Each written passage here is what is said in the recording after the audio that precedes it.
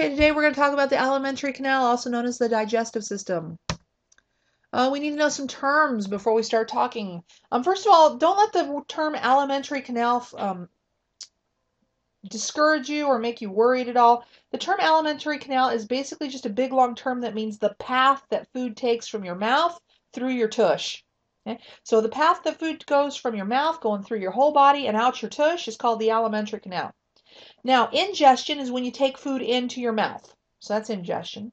Digestion is broken into two different parts. There's physical digestion, which is when your body basically breaks down food physically. It's when you chew food with your teeth, when you roll it around with your tongue, when your stomach turns food around inside of itself. We call that physical digestion. And then you have chemical digestion. Chemical digestion is when your body makes different enzymes and makes different chemicals to help break down food. So digestion is the breaking down of food into smaller pieces. Then you've got absorption. Absorption is when your body absorbs nutrients or takes nutrients into the cells.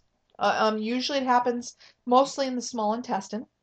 Assimilation is when those nutrients are basically spread throughout your body. And finally, egestion is when anything that your body did not digest comes out your tush. And that's called egestion. So guys, if you have the ability to print, I would print this slide and put it into your science notebook if at all possible, because it pretty much covers everything. I'm going to run you through this slide very quickly, but don't worry, because we are going to talk about the things that are on this slide further on in detail. So this is going to be a quick overview of the alimentary canal and the digestive system. We will get into more detail in future slides. Well, food is first ingested into your mouth. Your teeth chew up the food and break it down into smaller pieces. Your tongue rolls it around and helps break it into smaller pieces.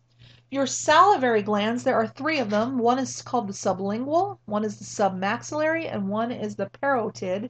Again, you're going to read about those in your book, so don't worry about it if you don't get them run down right now. But your salivary glands basically release chemicals, saliva, and different enzymes into your mouth to help break down the food. And finally, after this part over here with your teeth chewing and your tongue moving food is called physical digestion. The salivary glands part with the saliva moistening food is called chemical digestion. All of that works together inside your mouth until you get this ooey gooey little round piece of food called a bulbous. Okay? If you've ever watched a baby and you've ever seen a baby spit out, or not really a baby, but a toddler spit out food, you'll notice they spit it out in a little round gooey chunk. That little round gooey chunk is called a bulbous. And that bulbous, it turns out, is the perfect size to go down your esophagus to get to your stomach. So that bulbous, your tongue eventually allows you to swallow that bulbous. It comes into your pharynx. Now right here on this side, this little tube right here is called your windpipe. Okay? And basically there's a little flap of skin called a glottis.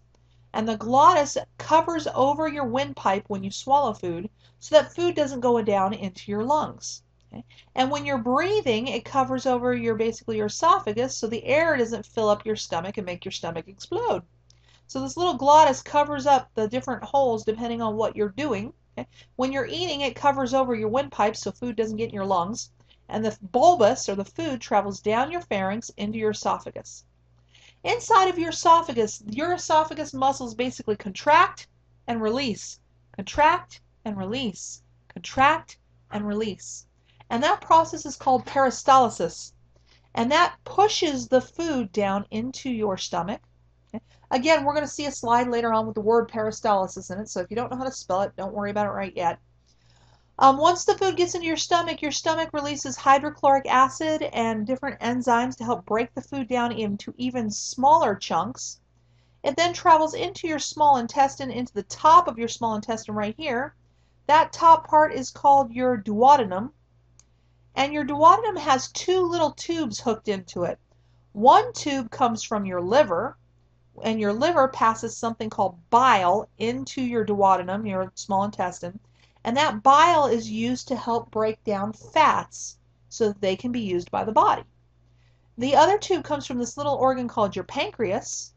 And that tube basically goes into your duodenum, your small intestine, and it releases enzymes called protease and amylase, which help your body digest and be able to use carbohydrates and proteins. So once those things come into your small intestine and that's all digested, all of those nutrients travel through all of your small intestines and they get absorbed into your body. So the nutrients are absorbed into your body through your small intestines until finally they go into your large intestines. Anything too big to be absorbed or anything that's toxic or not good for you doesn't get absorbed. It goes into your large intestine. And then that travels, your large intestine, basically the last little bit of nutrients that can be absorbed are absorbed. A lot of the water that has been traveling through your whole system is absorbed. And finally, your undigested remains of your food, the stuff that can't be digested, the fiber, the particles that are too large, the particles that aren't good for you, all those end up going into your rectum and getting packed into your rectum as feces, also known as poop.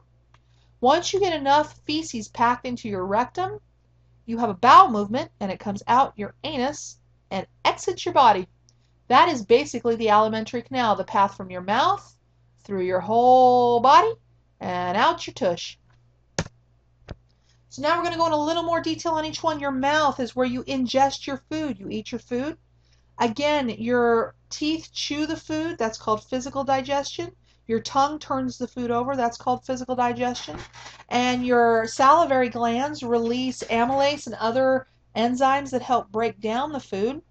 And then the food ends up being turned into a bolus, which is basically a tiny little circle of ooey, gooey, wet, sticky food. And that ooey, gooey, wet, sticky bolus food travels down your esophagus. This, guys, people spell esophagus in different ways. Some way people spell it with an O. Some people leave the O off. Okay? Your esophagus then takes that food and basically it contracts and releases, contracts and releases, contracts and releases the muscles.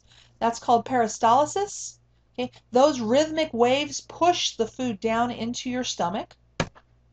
Here's a picture, guys. The food comes into your mouth. It's turned over. It's turned into a bolus. When it's turned into a bolus, you swallow it. It comes into your pharynx here. Remember I told you this glottis basically covers over your windpipe so food can't get into your lungs. The bolus goes down into your esophagus, and peristalsis, the contracting and relaxing of muscles, pushes that food down into your stomach. In your stomach, the physical digestion that happens there is your stomach basically churns and turns the food over and over again. The chemical digestion is that your stomach releases hydrochloric acid and protease and other enzymes to help break the food down into smaller and smaller parts. So just focus on this picture up here, guys. Don't worry about these. They just happen to be on the slide with it. This is your stomach. The food comes into your stomach. The gastric juices, the hydrochloric acid, the enzymes break it down into smaller parts. And this thing right here, this pyloric sphincter, is basically, a sphincter, guys, is basically a circle muscle. And it's a circle muscle that can open up and create a hole and then close and shut the hole. So at the end of your stomach, you have this circular muscle that closes until all of this food is broken down into small enough pieces that it can safely travel through your intestine. Once this food is broken down into small enough pieces, this sphincter will open and allow those itty bitty tiny little nutrients and pieces out into your small intestine. Here are the other organs that help with your digestive system. You've got your liver. Your liver, again, is connected to your small intestine, the duodenum part of it, the top part of it, through this little tube. Okay? And it releases bile into the duodenum so that you can break down fats. Your pancreas releases protease and amylase into the duodenum so you can break down proteins and carbohydrates through this little tube. And then your gallbladder, guys, is basically a little storage area that holds extra bile that your liver makes. And if your liver isn't making quite enough bile at the moment, you can use the extra from your gallbladder. Guys, the gallbladder is not a super important organ. You may have heard of people who have had gallbladder surgery and actually had this removed. Okay?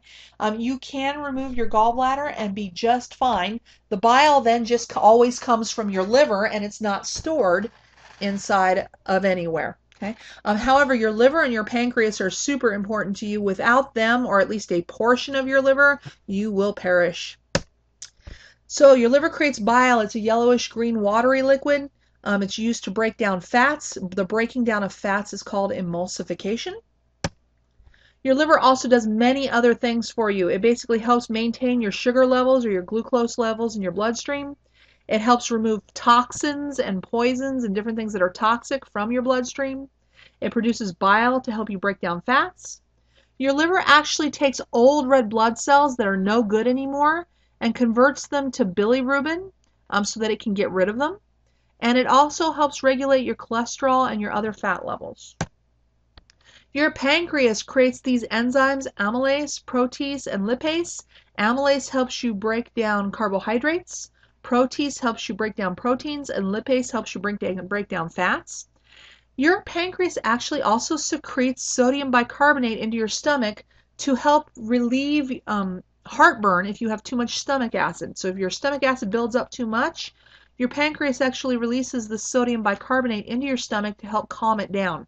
Sodium bicarbonate, guys, is a fancy word for baking soda. So if anybody's ever told you to take some baking soda and put it in water and drink it if your stomach is upset, your pancreas basically does this for you as well. And then your gallbladder stores bile. So your small intestines, the top is called the duodenum, the bottom is called the ileum. Your small intestines basically take and neutralize acids from your stomach. They digest your food and break your food down into smaller and smaller pieces using bile from the liver and other enzymes from the pancreas. And they break everything down and then they absorb all the nutrients. 95% of your food that's absorbed is absorbed in your small intestine. Some other small intestine fun facts are your small intestine is about 5 meters long in an adult. That's approximately 15 feet. The reason why it's so long is because being long gives your body more time to absorb the nutrients because it's got a longer path to travel through. Your small intestine is highly folded. All 15 feet of intestine are basically crammed into your lower stomach area. And the reason why it's highly folded is because that increases the surface area and allows you to absorb more nutrients. Finally, there's a hepatic portal vein that carries amino acids and sugars from your small intestine to your liver, where they can be sorted out and used by the rest of the body. Don't worry about that bottom part too much. So again, your small intestine has two parts. The duodenum is where the bile and the pancreatic juice are put in so that they can break down the food even farther into the nutrients. And then the farther down inside your small intestine is the ileum. That's where the food is basically absorbed. So again, bile comes through this tube into your duodenum. Pancreatic enzymes come through this tube into your duodenum. Gallbladder bile comes into your duodenum through the tube.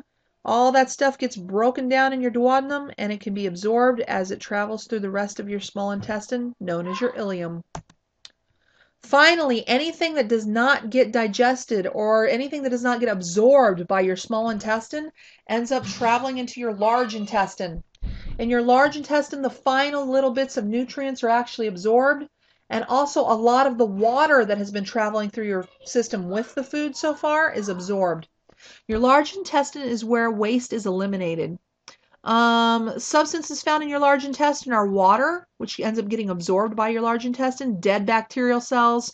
Remember, guys, we said in our last unit that fiber can't be digested. It can't be absorbed. So any kind of fiber actually is in there. Any other indigestible materials. Your entire large intestine is covered by a lining of mucus inside. And that mucus helps move and helps lubricate and move all of that feces and all of those dead cells and fiber through the large intestine. And finally, all that undigested matter packs into something called your rectum. It's at the end of your large intestine. And once you get enough of it packed in there, you have a bowel movement, and all of that food travels out of your body through your anus. Your anus is another sphincter. Okay? Remember, a sphincter is a round circular muscle that can open up a hole and shut a hole. And so basically, when you get enough undigested material packed into your rectum, your anus sphincter will open up and you are able to then move that waste out of your body. Last couple things here. Here are some of the enzymes that your digestive system uses. Amylase is released by the salivary glands in your mouth and released by the pancreas into your duodenum. And it basically breaks down starches and carbohydrates. Protease is released by your stomach. It's called pepsin. And it's also released by your pancreas into your duodenum. It's called trypsin there. And it actually breaks down proteins. And finally, lipids are also known as fats. So when we talk about fats, we're talking about lipids. And lipase is released by your pancreas and your duodenum. And it's also released by your ileum, and it helps break down fats. Bile from your liver also helps break down those fats.